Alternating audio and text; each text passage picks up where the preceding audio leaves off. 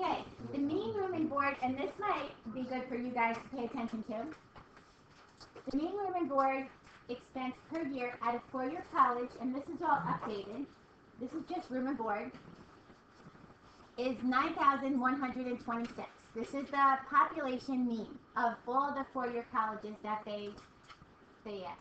You randomly select 9 four-year colleges. This is your sample. Okay. What is the probability that the mean room and board, this works like we always did, probability that the mean room and board, there's your X, is less than $9,400. You have to assume that the room and board expenses are normally distributed. They have to tell us this because our sample size is less than 30. If our sample size is more than 50, we remember from that graph that it approximates a normal curve. Less than 30, they have to tell us that it approximates a normal curve. And we get a standard deviation here of 1,500. Now, the one thing that's going to change when we use your sample is your sample standard deviation. The mean is going to stay the same. The standard deviation for your sample is going to take the population standard deviation, which is 1,500, divided by the square root of n, which is 9. The square root of 9 is 3, so 1,500 divided by 3 is 500. This is the new piece of information that we are working with. Yes? Did you just choose that mean? Did I choose it? Yeah, no, it's from here. 9126. It's from our problem. The population mean is the sample mean. It's the standard deviation that is going to change. So it's going to take your curve with 9126 in the middle and spread out 1,500, 1,500, 1,500. It's going to now be spread out 500. It's going to force it to go like this. It's going to push it closer to the mean. We, however, are going to sketch your sample curve because it would be really hard to put the both of these onto one. So we're going to sketch your sample curve. This is your 9126. 1, 2, 3. The rest works exactly the same. So we're going to add 500, and we're going to keep adding 500, and we're going to subtract 500.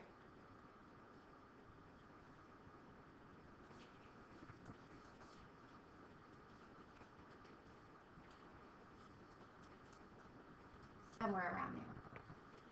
So we want to know what is the probability that it will be less than 9,400. 9,400 is here, and we want the area to the left. So according to our graph, it should be less than 50% or more than 50%. More than 50%. Here's my 50% halfway, and I'm more. It should be like what? 60, 70, yeah, probably, because this right here in this section is about 34, so we don't know exactly how far we're in there. Maybe about half of that, so another 15, 20 onto that. Get a good guesstimate.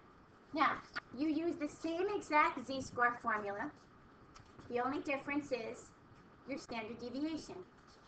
We're just going to take your standard deviation of the population, but we already did this one. We know that the standard deviation was 500. So we're going to say 9,400 minus the mean divided by 500. And we're going to come out with your z-score. And when you come out with your z-score, it should match this graph. 0.55. And does that sound reasonable? We're between the 0 and the 1. 0.55. We do the same thing for the rest of the way. We look up on your chart, 0.55 z-score. We take the area to the left because we want it less than. So we find your area, and it's 0.7088. So it's about a 71% chance that the sample that we'll choose from that group of samples has a mean room and board less than 9,400. So it is something. little body out there. I couldn't see it. We didn't know if it was a prank or a person. So, are we okay with this? Do you see the difference? The only difference is, Damani, what don't you see? Okay, the rest of the problem works exactly the same as we've been doing it. If it's less than, it's area to the left. If it's greater than, I understand that part. I just don't know what the whole left side is. the whole thing is this piece right here. We are now using samples. We're not using a population. We're collecting, remember that video we watched and he kept dropping in his samples and then taking the mean? Yep, with the dots. He kept taking the mean of all the sample means. He took all the samples, took their means, then he took the mean of all the sample means. That mean comes out to be the same as your population. However, the standard deviation comes out to be smaller. And we have a formula for that, which is the standard deviation over the square root of n. Aaron? So basically, what you're doing is just finding the area of that sample. The area from the sample standard deviation. We're using the sample standard deviation, not the population. The rest of it works exactly the same. So you just use that equation whole enough of the standard deviation divided by the square root, right? Yep. As soon as you see the word sample out there, Oh. that's all we're doing. I think the next problem will show you the difference. Let's do the next problem, and this will kind of make it a little clearer. Here's a good one. Here's a good problem to do. Example 6. This is on page 268. Okay. Maybe. Never mind. This is a good one because, look, it takes a population and compares it to the sample. This one says A randomly selected undergraduate. This one says 25. This is your sample. So this is going to show us the difference between a population and a sample. Okay? And this is how we work this. So, the average credit card debt carried by undergraduates is normally distributed. They told us that it represents a normal distribution with a mean. Pull out your information and a standard deviation of 1120. They obviously never met my daughter when she was an undergraduate. Okay. What is the probability that a randomly selected undergraduate from the population who is a credit card holder will have a credit card balance less than $2,700? Okay, from the population. This is what we've always done up to this unit. So we say, okay, make me a graph. Here's my mean. Here's my 3 standard deviations. I like the chart. I think the graph is helpful, and the graph will help you see the difference between your sample and your population. So I don't think I'll be adding these in my head too easily. So let's just keep adding their standard deviation of 1120 all the way up. Wait, but this one isn't asking for something. This one's asking for a population first, like we always used to do it. And then look what it's going to do, Damani. Then it's going to take the same information and say, what if I took samples of 25 from this group of populations? And I looked at that mean for all those means.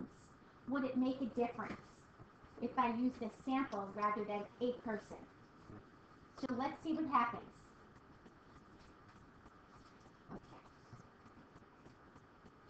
Okay. 2,700 is way down on the bottom, so let's work our way backwards. 205. Great. So we're here. So 2,700 is going to fall in here somewhere and be less than that. Is the probability going to be less than 50 or more than 50? Less. So we say, okay, z-score. Regular z-score formula. Take the x value minus the mean, and this is what's giving you the negative, and yes, we are in the negative side, divided by the standard deviation. Right? This is how we did it in the past all the time. So we come out with the z-score of negative 0.42. And does our z-score truly come between the 0 and the negative 1? We look up on your chart, negative 0.42, and we get an area of 0.3372. So what's the probability that you randomly select a undergraduate, one person, and that person's credit card is less than 2,700? About 34%, approximately. Right? Now, instead of taking a population, because it's difficult to pick one person and have it represent every undergraduate. Say you get that person that has a credit card balance of 0, because they don't like to keep a credit card. Say you get that person that maxed out at their 6,000. You're randomly selecting one person out of all your college undergraduates.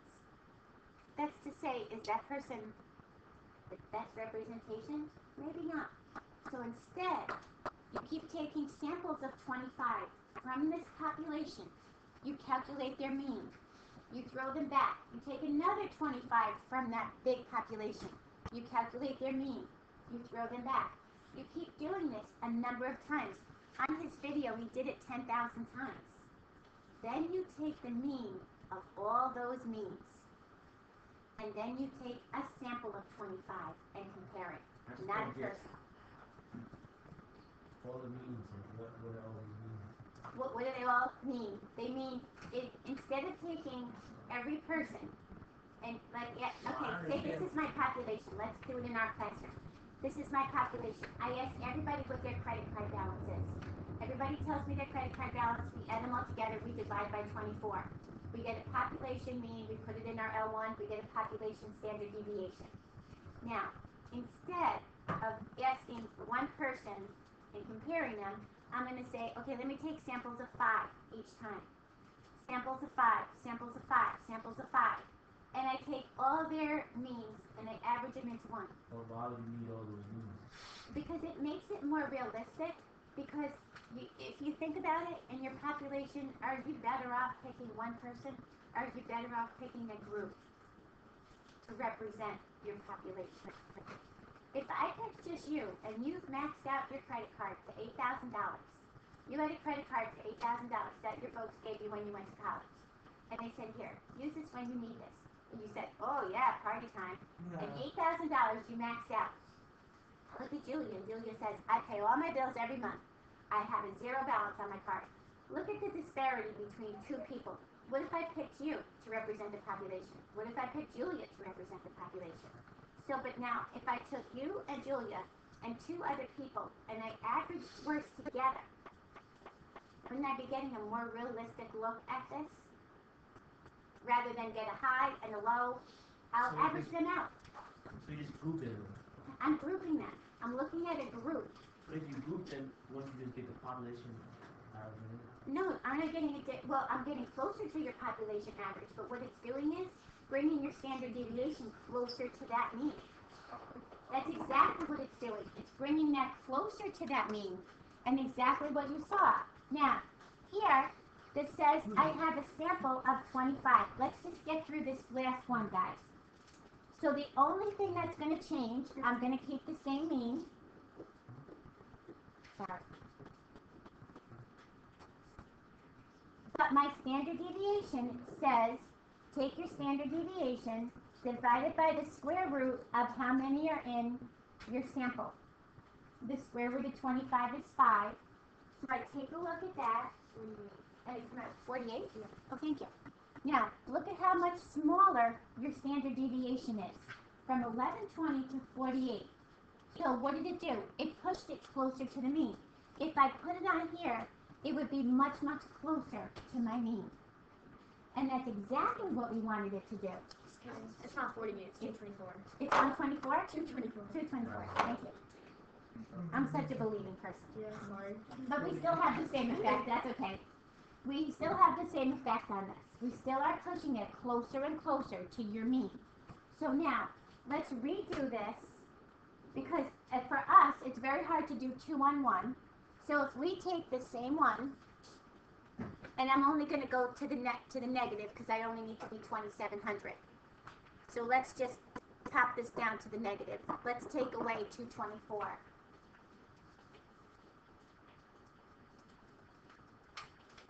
So this is 29.49.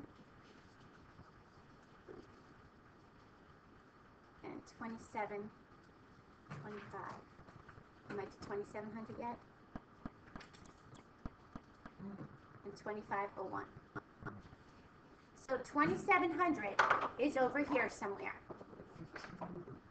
Okay, so now let's take a look at this. So let's take a look at your sample one. And somewhere between, 2,700 is less than the 2. That's like 3 days.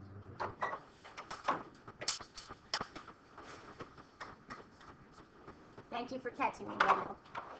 It's down here somewhere, right? Yeah, I'm closer to the mean. My other scores are falling closer to the mean. So my z-score formula is exactly the same. Only thing is my standard deviation has changed. So we have the same numerator over my new denominator of 224. And your z-score will come out to be negative 2.11, right? And we look up the area to the left, and your area is small. Because this is on the left-hand side of it. If it was on the right-hand side of it, you're going to have a greater area. But because it's on the left-hand side of it, you have a less people over there. Yes. What was the answer? So there's 2 answers. One population, one sample. No, I'm talking about the 224 is just the standard deviation. That is the change. Look, that is the only thing that changed right here. Everything else worked the same. And you found your z-score and you looked up your area to the left. Guys, I'm giving you a little homework assignment. hold on. Hang on.